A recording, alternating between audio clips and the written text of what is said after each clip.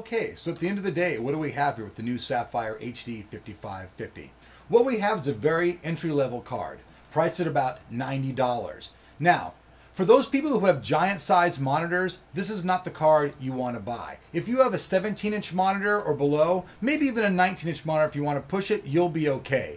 At resolutions at 1024 by 68, at 768 rather, this card will play all your games just fine. If you're looking for a card that you want to play at like 1920 by 1200, this is not your card. So let me just emphasize this. If you're an entry-level gamer, you have a very small monitor and just need a pretty generic graphics card that'll play your games but won't break the bank, the new Sapphire HD 5550 is a sure winner and a solid hot product here at Motherboards.org. Thanks for watching and see you on YouTube.